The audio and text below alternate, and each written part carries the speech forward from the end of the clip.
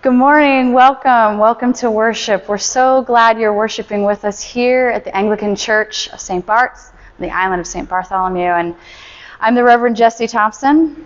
I'm the Reverend Dan Klein. The two of us are the co-rectors of the Church of St. Paul in the Desert in Palm Springs, California. And it's our honor and privilege to have you join in with us this morning. Take a deep breath, and we hope that you will be present to the Spirit.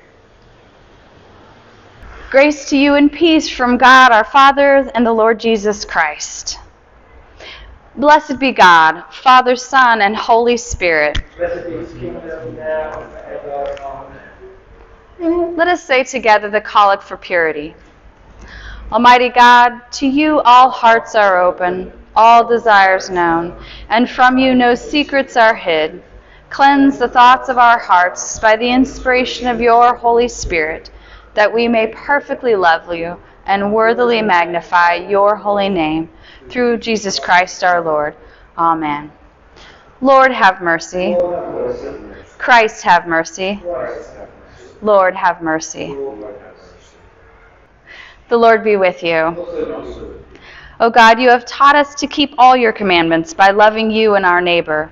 Grant us the grace of your Holy Spirit, that we may be devoted to you with our whole heart, and united to one another with pure affection, through Jesus Christ our Lord, who lives and reigns with you in the Holy Spirit, one God, forever and ever.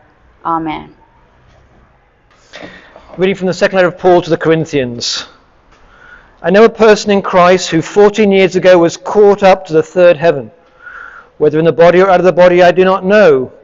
God knows. I know that such a person, whether in the body or out of the body, I do not know, God knows, was caught up into paradise and heard things that are not to be told, that no mortal is permitted to repeat. On behalf of such a one I will boast, but on my own behalf I will not boast, except on my weakness.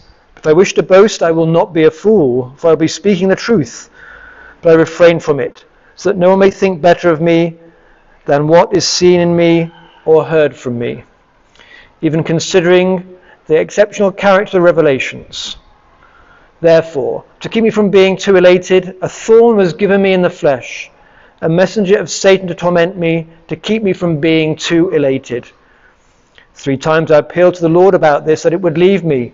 But he said to me, my grace is sufficient for you, for power is made perfect in weakness. So I will boast all the more gladly of my weaknesses, so that the power of Christ may dwell in me. Therefore I am content with weaknesses, insults, hardships, persecutions and calamities for the sake of Christ. For whenever I am weak, then I am strong. This is the word of the Lord. The Lord be with you. The Holy Gospel of our Lord Jesus Christ according to Mark.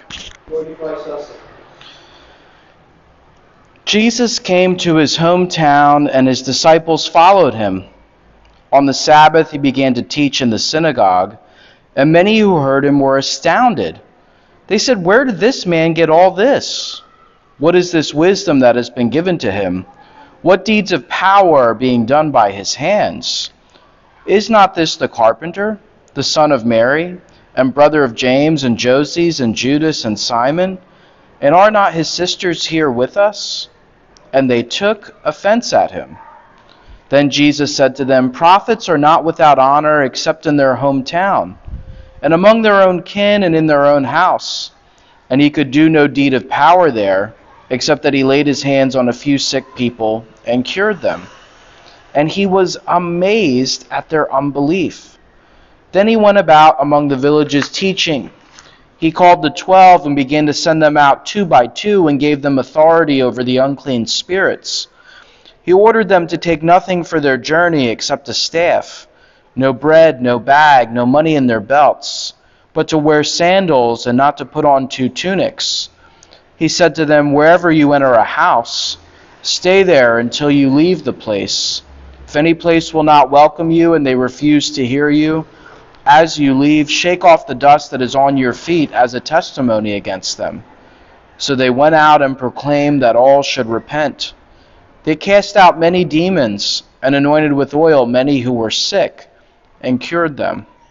The Gospel of the Lord.